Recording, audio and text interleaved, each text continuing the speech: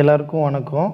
அடுத்து வந்து பார்த்தோன்னா 2 பாயிண்ட் லோட் சம் பார்க்க போகிறோம். 2 பாயிண்ட் லோட் சம் பார்த்திங்கன்னா 2 wheel loads of 40 kilonewton and 20 kilonewton 40 kilonewton and 20 kilonewton spaced 4 meter. ரெண்டு லோடுக்கு உள்ள spacing 4 metre apart grasses greater 10 metre span 10 metre span உள்ள ஒரு கிரேடரை கிராஸ் பண்ணுது. வித் இது 20 kilonewton லோட் லீடிங் மீன்ஸ் எந்த லோட் முன்னாடி வருதுன்ட்டு. ஸோ பார்த்திங்கன்னா இது எக்ஸாம்பிள் எடுத்துக்கோங்க. ஸோ 20 kilonewton லோட் லீடிங்கில் இருக்குது. From the left to right, லெஃப்ட்டிலேருந்து ரைட்டுக்கு போகுது. Determine the maximum shear force and maximum bending moment calculate பண்ண சொல்லியிருக்காங்க. இந்த கொஷின் பார்த்தோன்னா அண்ணா யூனிவர்சிட்டி ஏப்ரல் மே 2019 கேட்டிருக்காங்க. ஸோ ஃபஸ்ட்டு நான் ஸ்பேனை வரைஞ்சிக்கிறேன் 10 மீட்டர், அவ்வளோதான் கொஷினில். மேக்ஸிமம் ஷியர் ஃபோர்ஸ் நமக்கே தெரியும், அட் சப்போர்ட்டில் தான் ஆக்ட் ஆகும். ஃபஸ்ட்டு சம்மில் பார்த்தோம். ஸோ ஆர்ஏக்கு பார்த்தோன்னாக்கா லோடு இங்கே ப்ளேஸ் பண்ணிக்கிறேன். பிகாஸ் முதல்ல மேக்ஸிமம் ஷியர் ஃபோர்ஸ்க்கு ட்ராயிங் பார்த்தோன்னா 1 போட்டுக்கிறோம். ஸோ இப்படி வரையும் போது மேக்ஸிமம் லோடு இங்கே ஆக்ட் பண்ணோன்னாக்கா நமக்கு மேக்ஸிமம் ஷியர் ஃபோர்ஸ் கிடைக்கும் 40 20 4 மீட்டர் தள்ளி.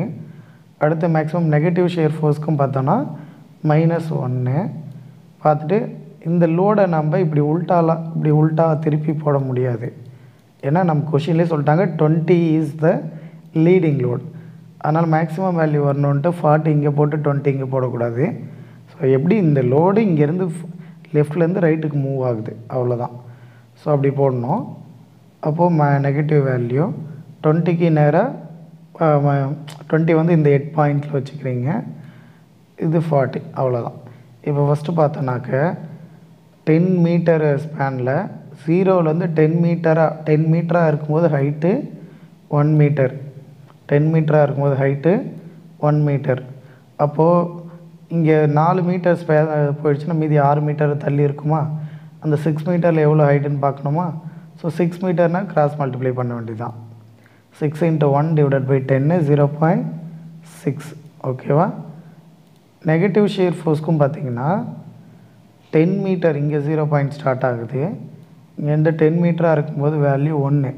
இது -1 ப்ராப்ளம் இல்லை, 1. ஸோ இதுக்கான வேல்யூ பார்த்தோன்னாக்க இங்கேயும் 4 மீட்டர் போயிடுச்சுன்னா மீதி 6 மீட்டர் இருக்கும். ஸோ அகெயின் 6 மீட்டருக்கு 0.6 தான். ஸோ சேம் தான், அதனால தான் ஒரு தடவை எழுதியிருக்கோம். இப்போ டேரெக்டாக கால்குலேட் பண்ணிக்க வேண்டியதான். Maximum positive shear force load into ordinate, இது point load, just load into ordinate தான். 40 kilonewton இன்ட்டு 1 20 kilonewton, இதுக்கான வேல்யூ 0.6. ஸோ 0.6 20 × 0.6 ரெண்டுத்தையும் மல்டிப்ளை பண்ணி ஆட் பண்ணோன்னாக்கா 52 kilonewton. இது பாசிட்டிவ் ஷியர் ஃபோர்ஸ். அடுத்து நெகட்டிவ் ஷியர் ஃபோர்ஸு 40 × 0.6, அடுத்து 20 × 1 உடனே 44 kilonewton. இதை மைனஸில் மென்ஷன் பண்ணாலும் பண்ணலாம், இல்லை அப்படியே நெகட்டிவ்னு எழுதினா கூட ஓகே தான். ஓகேவா? அடுத்து மேக்ஸிமம் பெண்டிங் மொமெண்ட் கால்குலேட் பண்ண போகிறோம். அதுக்கு வந்து பார்த்திங்கனாக்க லோடோட சென்டர் ஆஃப் கிராவிட்டி கண்டுபிடிக்கணும். இந்த லோடு இங்கே 20 இருக்குது 40 இருக்குது, இதுவும் 40 இருந்தால் கரெக்டாக சென்டர் ஆஃப் கிராவிட்டி சென்டரில் இருக்கும். பட் இது 40 இது 20 இல்லையா? ஸோ வேரி ஆகும். அது எப்படின்னு செக் பண்ணலாம். அதுக்கு எக்ஸ் பார் கண்டுபிடிக்கணும். இதை நல்லா பார்த்துக்கோங்க, ஏன்னா வீல் லோட் சம்மில் இது தான் ரொம்ப இம்பார்ட்டண்ட். ஸோ பார்த்தோன்னா இப்போ நான் இந்த பாயிண்ட்டுக்கு மொமெண்ட் எடுக்கிறேன். So load into distance is the moment ஃபார்முலாவா? So 20 kilonewton × 40, right? Plus 40 into இந்த பாயிண்டில் எதுவும் டிஸ்டன்ஸ் இருக்காது, 0, divided by some of load பார்த்திங்கன்னா 40 + 20. ஓகேவா? 40 + 20 எப்படி எடுத்துருக்குன்னு புரியும்னு நினைக்கிறேன். ஸோ இதை டிவைட் பண்ணி போடும்போது நமக்கு கிடைக்கிற ஆன்சர் 1.33. இந்த 1.33ல் பாதியை நம்ம எடுத்துக்கணும். ஓகேவா? ஸோ 1.33ல் பாதி 0.67. இது எதுக்கு இந்த வேல்யூ எடுக்கணும்னா, இந்த வேல்யூவை சென்டர் பாயிண்ட்லேருந்து நம்ம லெஃப்ட் சைடு தள்ளி வச்சுக்கணும். ஓகேவா? இப்போ பார்த்திங்கன்னா நம்ம கொஷினில் வந்து 10 மீட்டர் ஸ்பேன் தான் கொடுத்துருக்காங்க இல்லையா? ஸோ 10 மீட்டர் ஸ்பேனும்போது அதுக்கு சென்டர் என்னவாக இருக்கும்? இது 5 சென்டர் போயிடுச்சுன்னா 5 மீட்டர் கரெக்டாக? ஸோ அடுத்து அதனால் அந்த 5 மீட்டர்லேருந்து 0.67 மீட்டர் தள்ளி இந்த லோடை ப்ளேஸ் பண்ணுறோம் 40 கிலோ நியூட்டனை, ரைட்டா? ஸோ இங்கேருந்து 4 மீட்டர் தள்ளி இவ்வளோ வரும், அவ்வளோதான் விஷயம். அப்போ இந்த பாயிண்ட்டுக்கு தான் நம்ம பெண்டிங் மூமெண்ட் எடுக்கணும். ஸோ இது எப்படின்னு பார்த்தோன்னாக்க AB/Lன்ற ஃபார்முலா தான். எவ்வளோ டிஸ்டன்ஸ் பார்த்திங்கன்னா சென்டர் 5 மீட்ரு, 5 மீட்டரில் 0.67 போச்சுன்னா 4.33 இதை ஏவோட வேல்யூவாக எடுத்துக்கிறோம். ஸோ 10ல் 4.33 போனால் மீதி இருக்கிறத பியோட வேல்யூவாக எடுத்துக்கிறோம். இப்போ பெண்டிங் மூமெண்ட் இதோட ஹைட்டோட ஃபார்முலா நமக்கே தெரியும், AB/L.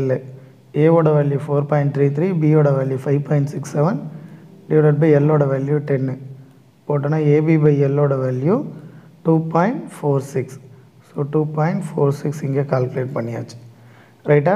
அடுத்து இப்போ இந்த பக்கம் தான் லோடு ஆக்ட் ஆகுதுன்றதால இந்த ஆர்டினேட் தான் கண்டுபிடிக்க போகிறோம். 20 கிலோ நியூட்டன் நேராக இது 4 மீட்ரு, இங்கே மென்ஷன் பண்ணியிருக்கோம் 4 மீட்டர்னு. ஸோ 5.67 மீட்டர் டிஸ்டன்ஸாக இருக்கும்போது ஹைட்டு 2.46 மீட்டர்.